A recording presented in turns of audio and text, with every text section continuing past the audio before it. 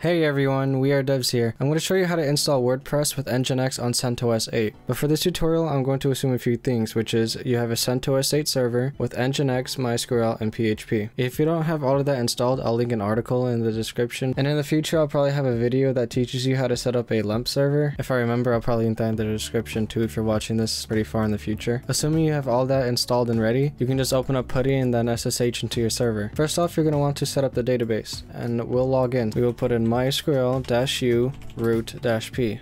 Then you would enter your password. I don't have a password, so I'll just press enter. And now we're going to want to create a database for our WordPress installation. I'll just put in create database WordPress. Now we've created a database named WordPress. That's all you need to do, so just put in exit to exit the MySQL console. Now we'll want to download and install a bunch of packages, so let's run yum install wget nano curl unzip nginx php php-cli php-curl php-zip php-mbstring php-mysqlnd php-peckle-json, php-bcmath, php-gd, php-fpm, and then put -y so you don't have to say yes for every single prompt. When downloading those packages, you might have noticed we're reinstalling the Nginx and PHP packages. You won't need to, but I did that just in case so I can make sure I have everything working fine. But if you did set up your LEMP server properly, there should be no problems. You won't need to download it again. But you will need to install those other PHP packages like PHP-math and PHP-mbstring. Otherwise, you might have issues with your WordPress setup. Now let's start downloading WordPress. I want to download it to /var/www, so I'll navigate over there with cd/var/www. Now to actually download, you would type in wget https://wordpress.org/latest.tar.gz. And with typing ls, you should see that it's downloaded. Now we'll want to decompress that package using tar-xzvf and then the file name latest.tar.gz. Typing ls to view what's in the directory, you should see a new folder, WordPress. Let's check it out, cd WordPress, ls, and you'll see a bunch of your PHP installation files. Let's navigate back and let's delete latest.tar.gz. So rm latest.tar.gz, and we'll say yes to remove it.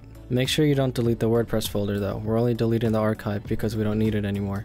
Now we'll want to give ownership of the WordPress folder to Nginx. To do that, we would enter chown-r nginx : and then the name of the folder, WordPress. Let's navigate back into the WordPress folder, ls. Now we're going to take this sample configuration file and copy it to an actual configuration file. To do so, you would type in cp wp-config-sample.php, and then we'll name this copy to wp-config.php. And if you view the directory, you should see that file is now created, wp-config.php. Let's edit that, nano wp-config.php. Now we're going to want to edit these MySQL settings. For the database name, I'm going to say WordPress because that's the name of the database we created earlier. For a database user, I'm going to say root. If for security reasons you wanted to use another database user, go ahead. There'll be no problems if you use root or not. Just for the sake of a simple tutorial, I'm going to stick with root. And I define no password, so I'm just going to leave that as an empty string in db password. All we're changing is the database name, database user, and database password. There's also another line you're going to need to add. We'll put in define parentheses, and then between the parentheses, we'll put in quotes, and then inside the quotes should be in all capital fs_method, and then after the quotes we'll put in comma, quotes, and inside the quotes will be lowercase direct. If you don't add this line, you might have issues downloading plugins, so I'm sure most of you will need to do that. Make sure you add this line here. We'll press Ctrl X to exit, and then yes to confirm our changes. Now let's adjust some permissions with chmod777/wp-content/plugins. Make sure you do this from your WordPress folder. Now let's create a new Nginx configuration for our WordPress website. We'll type in nano/etc/nginx/conf.d/wordpress.conf. We'll start off with server and then brackets. Space that out a bit. We're going to listen to port 80, then we'll type in server_name. After this, you would put in whatever domain name you intend to use. I'll be using wp.wearedevs.com.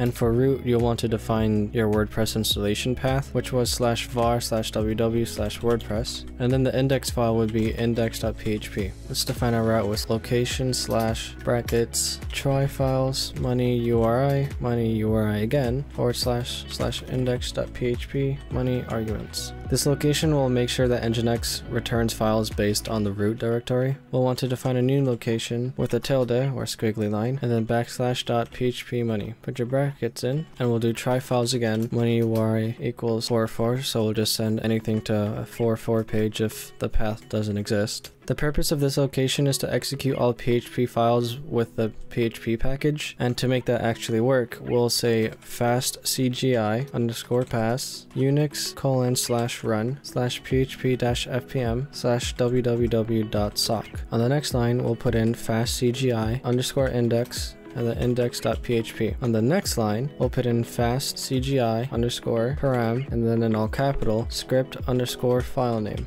And then continue with money document underscore root money sign fast cgi underscore script name. On the next line, we'll put include fast cgi params. Once everything's done, just press Ctrl X and then Y to confirm your changes, and we'll run Nginx-T to make sure that there's no errors with a configuration we typed for Nginx. Everything seems fine, so we'll restart Nginx with systemctl restart Nginx. So from there, you should be able to just visit your domain, and then you will see this. I read online that it's not recommended at all to disable that because it is some kind of protection for your server, but I don't know what else I could have done to get around my problem, because the problem I've been experiencing is for some PHP files I'll need to edit, it won't work because Linux is preventing that. This causes issues with plugins or even just normal theme editing. If you can find a workaround without disabling Linux, please let me know in the comments, but to do that, you'll just need to run sudo set enforce 0. This will temporarily disable Linux until you restart your server, and then to re-enable it you would just do sudo set enforce 1. But to permanently disable Linux, you would edit this file nano/etc/selinux/config, and you would change it from enforcing to permissive. We'll just press Ctrl X and then Y to save. If you go this route, you might need to restart your server, but I've only done the temporary. If you go this route, I think you'll need to restart the server, but I already did sudo set enforce 0, so I know it's already disabled. And now there'll be no issues if we continue with our WordPress setup. Now just to show you that everything's working fine, I'll set the site title to We Are Devs, I don't know, blog. Set my username to like this video. Choose your password. I don't know why it says this, it's a pretty strong password that I used, but just check on confirm use of weak password. And for your email, of course you would put in your own email, but I don't really care, so I'm just gonna put spam@random.com and then click on install WordPress. You should get the success prompt, you'll get your username, on login, put in your username, put your password, click login, and then you get your dashboard. If you're using Cloudflare and you turned on forced HTTPS, you might be experiencing redirect issues on your WordPress website. To fix that, first go to your Cloudflare dashboard, SSL/TLS, and then disable your SSL encryption. Then we go back over to our WordPress website, but HTTP:// not HTTPS. Otherwise you might experience issues. We'd go over to the plugins tab. At the top left, you'll see add new. We'll click that. Then we would search Cloudflare Flexible SSL. Then click on install now for this green lock by $1 plugin. Click on activate, and then you should be able to use your SSL encryption by Cloudflare again. So we'll just turn that back to flexible, and then in Edge certificates we would turn back on always use HTTPS. Now there should be no issues if we head over to HTTPS:// our WordPress domain. You might need to log in again, I did for some reason. Now you should see this lock indicating we can look at our WordPress domain from HTTPS no problem. Let's create a new post just to show you that everything's working fine. After you've typed your very official article, we'll click on publish at the top right, publish again, and then you should see at the bottom left, post published. Now I'm going to check out the WordPress website using a guest account, so I'll just open up incognito mode and head over to wordpress.wearedevs.com, and then you'll see our articles created. Who's the coolest boy? The reader. You're the coolest boy. Well, you just watched me install a plugin and create a post. That's pretty much most of what you'd be doing on WordPress. So you now have WordPress on Nginx with CentOS 8. So I hope this helped you out. If it did, please leave a like. I would greatly appreciate that. And if you want more tutorials in the future, consider subscribing. Thank you for watching and have a good one.